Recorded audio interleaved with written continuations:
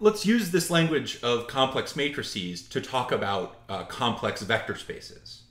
So a natural question to ask now is, what are the four fundamental subspaces of a complex matrix?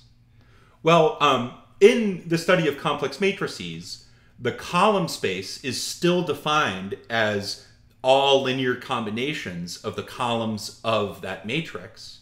And the null space is still defined as all solutions to the equation AX equals 0. The one thing we change when we work with complex matrices is we no longer call the row space.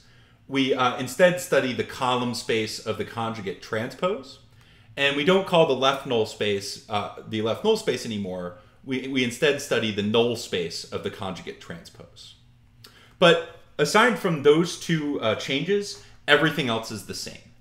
The dimension of the column space is still the rank, and that dimension is always the same as the dimension of the column space of the conjugate transpose. The dimension of the null space is still the nullity of that matrix, and the dimension of the null space of the conjugate transpose is still the nullity of the conjugate transpose of that matrix. So the dimension of the null space of the conjugate transpose plus the dimension of the column space still equals M, and the dimension of the null space plus the dimension of the column space of the conjugate transpose is still equal to N. Also, our orthogonality relations hold. The column space of the conjugate transpose is the orthogonal complement of the null space, and the column space of the matrix is still the orthogonal complement of the null space of the conjugate transpose. So what does it mean to do linear algebra with complex vector spaces? Well, one thing we can do now is we can conjugate a vector space. Technically, what that means is that if we start with a vector space V, we can take its conjugate notationally by just writing a bar on top. And what this signifies is that we conjugate every single vector inside of the original vector space.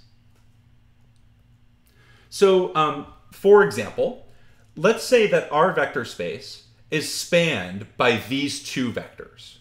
The first basis vector here is negative 2i minus 6, negative I plus 4, negative 2i plus 2. And the second basis vector is negative 2i minus 3, negative 2i plus 1, 0. Well, how would we work with the conjugate of this vector space? Well, according to the definition, all we do is we conjugate every vector in our list. So the conjugate of this vector space is the span of the conjugates of these two vectors. So our basis vectors now for the conjugate are 2i minus 6, I plus 4, and negative 2i plus 2. And then the second basis vector is 2i minus 3, 2i plus 1, 0. So to take the conjugate of a vector space, we just conjugate every single vector in the space. So the big question is, why are we bothering with all of this language of complex numbers? Well, a really important thing to note here is that some matrices have complex eigenvalues and therefore have complex eigenspaces. So here's an example to illustrate this point. Here we're studying the 2 by 2 matrix with zeros on the diagonal, 1 in the bottom left-hand corner, and negative 1 in the top right corner. If we bother to find the eigenvalues, we will find that there are exactly two of them, negative I and I. So the eigenvalues of this real matrix are complex numbers. How would we find bases for the eigenspaces? Well, since there are two eigenvalues, there must be two eigenspaces. The first eigenspace would be script E sub A of negative I. And remember, this is defined as the null space of the matrix, but we subtract off the eigenvalue times the identity. So here, since the eigenvalue is negative I, we're taking our matrix and we're adding I to the diagonal. So here we get I's on the diagonal.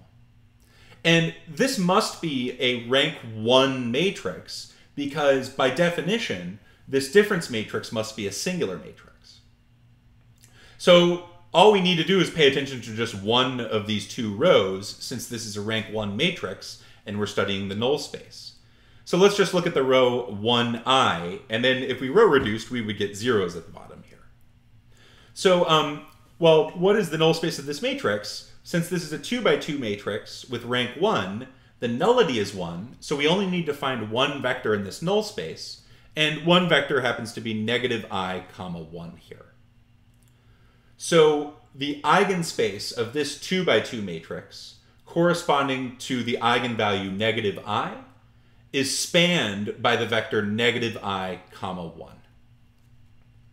For the second eigenspace, we're looking at script E sub A of I, because I is the second eigenvalue. So now we're taking our matrix and subtracting off I multiplied by the identity. So now we take the diagonal and subtract I from it. And again, this must be a rank 1 matrix, because by definition of an eigenvalue, this difference matrix must be singular. And since this is a 2 by 2 singular matrix, and the entries aren't all equal to 0, the rank here must equal 1. So if we row reduced, we would just preserve one of these rows and then zero out the second row. So here, when we row reduce, we end up with 1 negative I for the first row and zeros in the second row. What is this null space spanned by? Well, again, the nullity must be 1 because this is 2 by 2 with rank 1.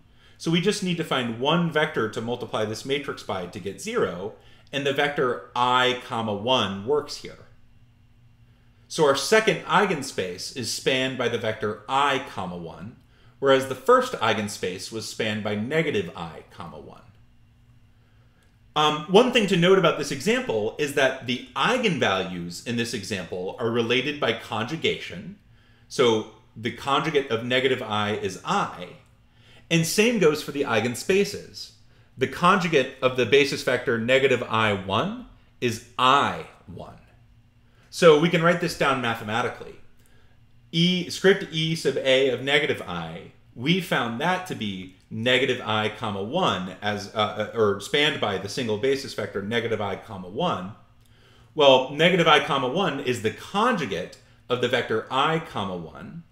So really what we're doing is we're conjugating the span of the vector I, comma 1, but that's exactly our eigenspace for lambda equals I.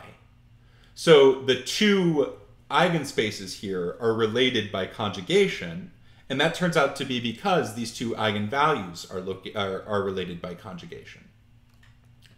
So this turns out to be a theorem. If lambda is an eigenvalue of a real matrix, then its conjugate is also an eigenvalue, and the eigenspaces of those eigenvalues are related by conjugation.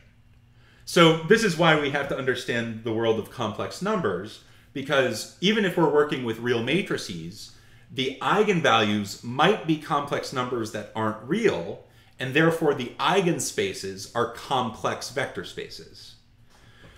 The upshot to this is that we don't have to change much of our theory to understand these new concepts. The main thing we have to pay attention to is when we're working with complex vectors, we are not taking dot products anymore, we're taking inner products. And when we're working with complex matrices, we're not transposing them anymore, we're conjugate transposing them. So what we'll see moving forward are techniques for finding eigenvalues, where now we can use the language of complex polynomials to do so. And then we'll move on to do some applications.